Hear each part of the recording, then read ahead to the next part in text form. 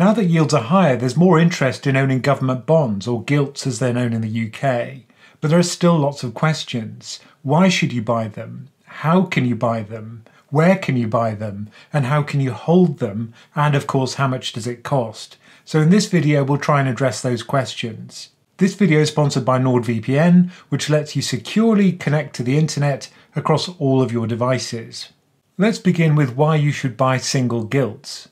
I'd say the primary attraction of gilts is certainty. And that's because if you hold it to maturity, the day the bond essentially dies, then you know exactly what return you're going to get. That's the yield to maturity. You know precisely when the cash flows will occur, the coupon payments, the interest payments those are, and then the principal repayment. The dates, the size of those cash flows, all of that's known up front. Compare that with a stock where you have no idea what the dividends will be in future, what the price will be in future, and it's a very stark contrast. So single gilts really do work as a safe hedge against things like equity, for example, and they allow you to plan your cash flows if you've got a known fixed expense in future. But the really key thing here is that you do hold them to maturity. There's a big difference between a bond fund, which never matures, and a single bond which does. You've got complete control over whether you sell it or if you sell it. And personally, I don't sell them. I just wait until they mature. And that way you can effectively ignore interest rate changes because you know what you're going to get. It's locked in on day one. So in that sense, you're not really taking any interest rate risk at all. Now, the return on government bonds is never particularly high because they're very safe. However, if you adjust for the risk, they do become much more attractive. So risk-adjusted return on these instruments is actually now pretty good now that yields are higher. These are also very tax efficient. So if you've got a large amount of money which you'd like to park safely in the UK outside an ISA or a SIPP, then the fact that you don't pay capital gains on gilts makes them quite attractive. You do have to choose a bond which has a low coupon because that way more of the return will come from capital gain. Those are the two components of return, the income and the capital gain, and you simply have to choose a bond where capital gain dominates. And then finally, unlike a fixed term deposit with a bank, for example, where you're locked into the investment, with a gilt you can sell it at any time until maturity. So they're also very liquid investments, which means if you need the money, you can always sell it. So now let's turn to where you can buy gilts in the UK. Now we should make a distinction up front, and it's important to understand this difference. If you buy a bond in the primary market, that's when you buy the bond when it's issued directly from the issuer. So in the case of gilts, the issuer is the Debt Management Office, and until recently, it simply wasn't possible for retail investors like you and I to buy in the primary market. However, that has changed recently, and we'll talk about that at the end of the video. Most of the bond trading that was possible until recently was in the secondary market, and most of the platforms offer this service. So that's where we're going to focus today, and this is when you buy bonds from someone else after they've been issued. The chances are you're buying it from some institutional investor, and of course you do the trading via your investment platform or broker.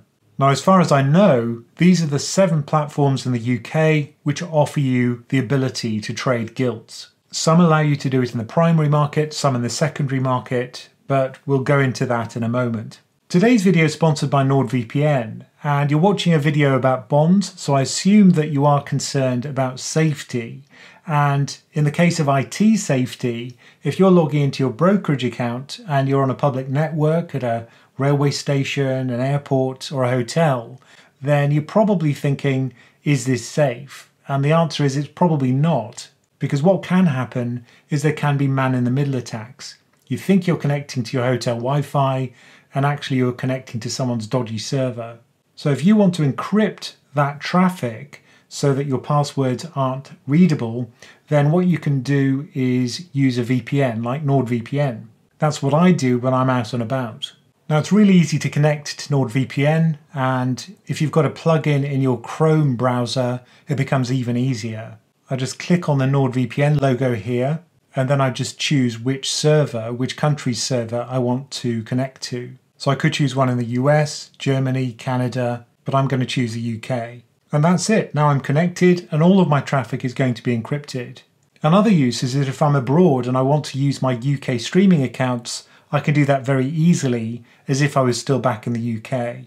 NordVPN has got lightning fast servers, so it's never really slowed down my download speeds. And as a viewer of PensionCraft, you get an exclusive deal with NordVPN where you get an additional 4 months included in your subscription. And that comes with a 30-day money-back guarantee if you're not happy with the service. To get access to that, simply use our promo code, PensionCraft, the name of our channel, or use the URL nordvpn.com/pensioncraft. You'll also find that link in the description below.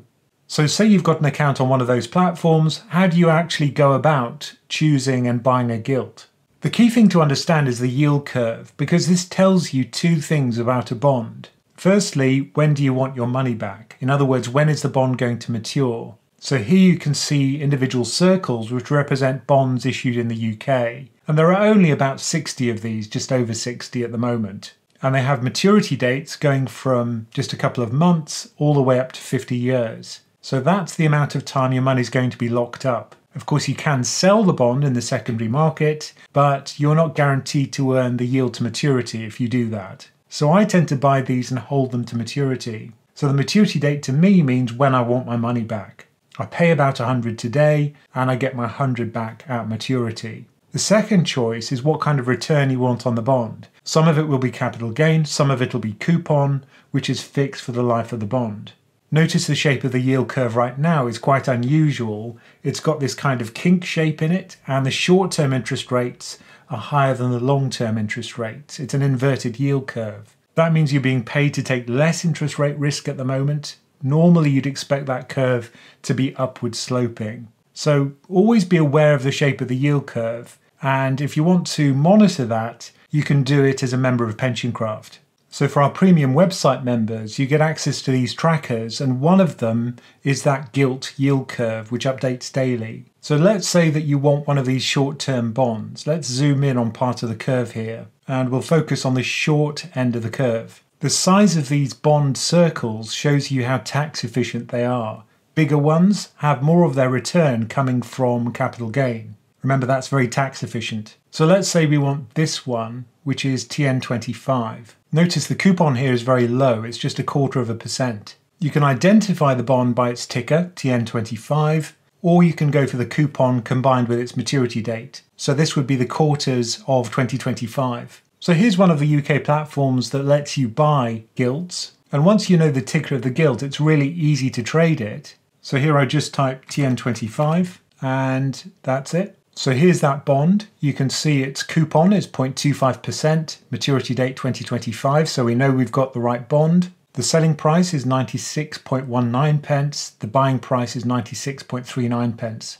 And if we wanted to trade it, we just click on this button. So if you do want to get access to that yield curve tracker and all the other goodies that come with PensionCraft, just go to our website, pensioncraft.com. The next question after you've bought your gilt is how do you hold it? What kind of account do you hold it in? And in the UK, we have 3 different kind of tax treatments for our investment accounts. One of them is an individual savings account or ISA, and you can hold gilts inside those ISAs. That way you never pay capital gains or income tax on those investments. The same goes for self-invested personal pensions. Here you can hold gilts inside the SIP and you don't have to pay capital gains or income tax either. If you hold gilts in a general investment account, you will be liable to tax, but of course not capital gains tax because you don't pay that on gilts. Now here we're going to start talking about the secondary market, which is when you buy a bond from someone else. The trade we just saw on Interactive Investor was just one of those secondary market trades. But the question is, how much is that going to cost you? Now this can be split into 2 different costs. There's one cost which is the actual dealing cost of buying the gilt, and then there's a secondary consideration which is the cost of holding it on that platform. So for the platforms which allow you to deal in the secondary market, of which there are 6 in the UK that I know of, this table summarizes those 2 costs. You can see that the dealing fee varies quite widely. It is a fixed fee in all cases, so the size of the trade doesn't really matter unless you're buying tiny amounts, in which case the trading cost could be considerable as a percentage of your overall investment. So if the trade costs £5 and you're only buying £100 worth of bond, that's going to be a huge trading cost in percentage terms. So really, if you're buying less than £1,000 worth of one of these gilts, then I'd say it might be expensive to trade them. What's also important is the way that you're charged depends on the platform. Some platforms offer a fixed fee. Some of them charge you based on a percentage of your invested amount, and some of them combine a percentage amount with a cap. Generally, if you're investing more money, you'd go for a fixed fee platform because there the fee actually goes down as a percentage as the size of your pot grows. If you're investing very small amounts, then a percentage fee might be more competitive. So if we look at the ISA column, the cost of holding a gilt in an ISA, you can see that Barclays charges you 0.25%, and that's up to 200k, and then any amounts above 200k, it charges 0.05% on. So if you are investing just a small amount, that might be a reasonable fee. Whereas for large amounts, you'd probably go for one of the fixed fee platforms, like iWeb or Interactive Investor, or for one of the accounts where you have a cap. Hargreaves can be cheap as long as you steer away from funds, which can be relatively expensive. They have a percentage fee. So really all I'd say is be aware of how much you're going to trade. That's going to affect the overall cost. Also consider how much you've got invested, because that'll also affect the holding fee. And you can't just look at gilts in isolation. You have to consider your entire investment account and all your other investments. For example, on Hargreaves Lansdowne, if you trade over the phone, it can be very expensive. There's a minimum charge of £20 and a maximum charge of £50. It's much cheaper to trade online. And there it depends on how often you trade. So if you've had 0 to 9 deals in the past month, the dealing charge is going to be £11.95. If you've done 10 to 19 deals in the previous month, it's only £8.95. And 20 or more deals, it goes down to £5.95. So these comparisons are never simple across platforms. But the way that you place the trade, whether it's via a call or online, can affect the cost, the dealing cost in some cases. And here you can see the holding fee for the ISA in the top panel here and the SIP in the bottom panel. And if you stick to ETFs, shares and gilts, say, then that's going to be capped at £45 a year on Hargreaves. That's for an ISA. And for a SIP, it's going to be capped at £200 per year. So not only do you have to consider how often you trade, you also have to consider what kind of investments you're going to hold to work out the overall costs. And of course the amounts invested. And it pays to keep your eye on these fees because they do change over time. So for example, Interactive Investor has cut its dealing fee to $3.99. So that was the secondary market when you buy your gilt from someone else. Now let's consider the primary market, which until recently wasn't available to investors like you and I. So since February of 2024, this is a new development. The Treasury's realised that in order to get more money through the door, wouldn't it be a good idea if we let citizens in the UK buy our bonds more easily? I don't know how it's taken this long to work that out. But still, they have realised it, and at the moment, as I make the video, there are 2 platforms that let you trade in the primary market for regular gilts. And that's Hargreaves Lansdowne and Interactive Investor. Now the primary dealer, which deals in these bond auctions for the government, in this case, is Winterflood Securities. It's probably the most important company you've never heard of, but it does a lot of the financial plumbing in the UK. And a spokesman from Winterflood stressed one of the benefits of trading in the primary market. So Andrew Stancliffe in the FT, he's head of execution services at Winterflood, said that investors would not be charged a transaction fee during the sales process. So that's one benefit, no transaction fee.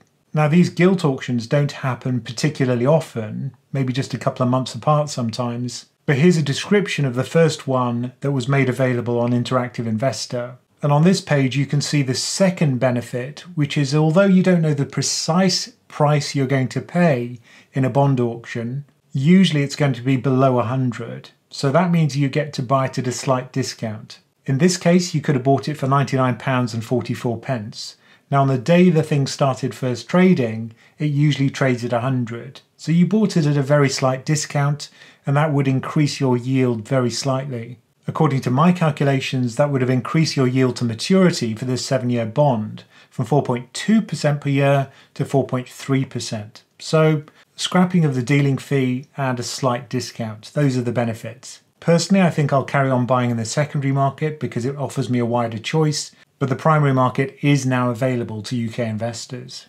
And then finally, there's a very specific market which is now available via one UK platform, which is Free Trade. And this is for UK Treasury bills. These are very short-term UK gilts. They usually have a maturity of 1 month. So here's a screenshot from my partner Laura's iPad, and you can see an offer for one of these tenders, as they're called, for UK Treasury bills. Now, one aspect of this market is you don't know exactly what yield you're going to get. It really depends on supply and demand during the tender process. What they do show you is that last week's tender was 5.15%. So you do know roughly what it's going to be, but not exactly. You'll also notice that that's not far off what bank rate is from the Bank of England right now.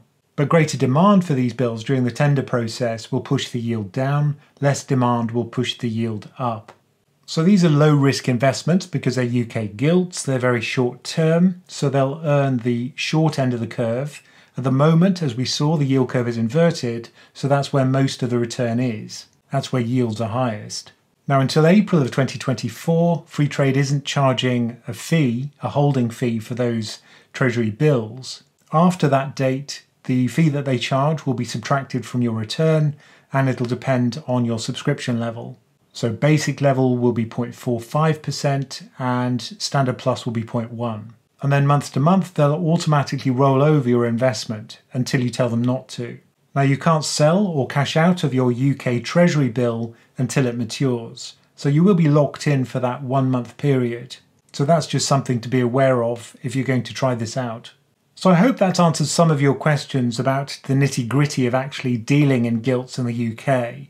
There are a pretty wide selection of platforms now which offer them in the secondary market at least, and we are starting to see the primary market take off as well. We're still nowhere near where the US is in terms of the ease of trading government debt, but we are getting there. Now, don't forget our offer from NordVPN. You'll get an additional 4 months if you use the promo code PensionCraft, the name of our channel, or use the link in the description below, nordvpn.com/pensioncraft. And, as always, thank you for listening.